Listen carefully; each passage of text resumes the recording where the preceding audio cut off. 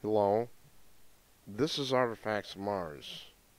The picture you're seeing is actually a picture taken of a picture. I realize quality is really lousy. You can ignore everything in it except for the objects in the center. Don't bother with the glare there. That's meaningless.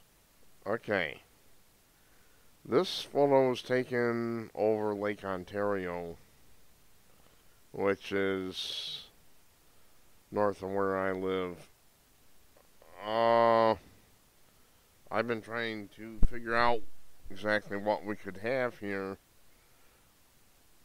My witness, the guy who gave this to me, I tried to get him to send it to my computer instead of my phone, but that didn't happen. It just wasn't working with the phone, so we eventually took a picture of a picture. I'm going to try to tweak the lighting on it.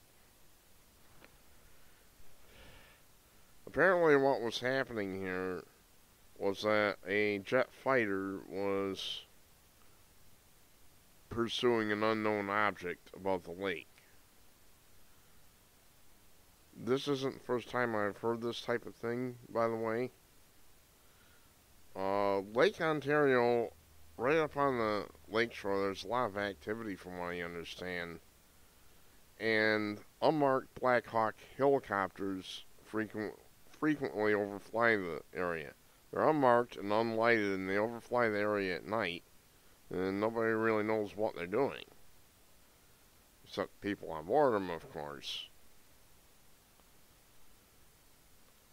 This is going to be a Tyranny Watch News field investigation if I can get some decent weather and get the time and go up there. I'm not too far away from it. This is up in Webster, by the way, up near the Ginna nuclear power plant. Apparently that's where most of the activity is. Very rarely do I get up to Lake Ontario. As for the object, the jet fighter seems to be pursuing kind of a batwing shaped looking thing. I've seen batwing things. I used to see these things hovering over my head. I always thought they were kites. I'd see they're hovering over my head, and I thought they were kites. Then I realized they couldn't be kites. No way. So, I don't know what they were. The reason I figured they weren't kites is they didn't have any tails. It never occurred to me at the time. I had seen them hovering above my head, and I didn't understand the way. It's like you get mesmerized.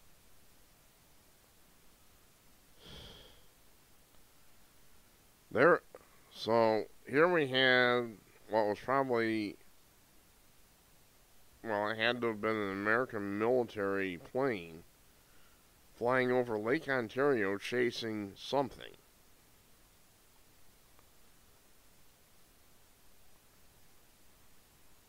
Like I said, I suspect a batwing shaped UFO this time.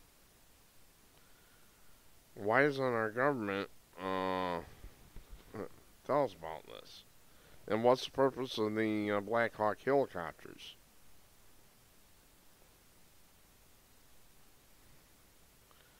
I don't know.